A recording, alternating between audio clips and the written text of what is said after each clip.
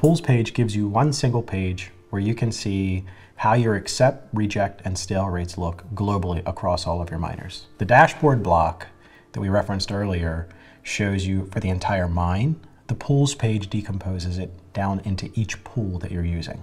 The pools that I'm showing right now are as configured, so the miners on this account are configured to use these pools. I can see we have 4,737 miners active on Foundry, 1,720 miners active on F2 pool, and 429 miners active on AMP pool. At a very high level, it looks like this mine's running pretty well. A lot of green bars. Green bars implies you're getting paid. Orange and red are what you want to avoid. Generally, you want to be less than 0.5% reject and stale shares.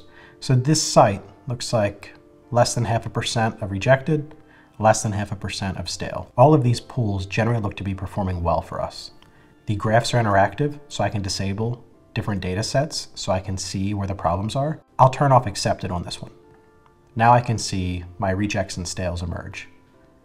So now I can kind of dive deep and see, maybe I want to see where all of my stales and rejects are going. To show how it might look if there was a pool outage, we'll turn the accepteds back on. Now we're looking at a bunch of stales and rejects for AMP pool. So maybe there's a pool outage that we need to address. I can click the filter icon, which will apply a dashboard filter. Then I'll go to the miners page. So now I'm looking at the 429 miners that are on AMP pool.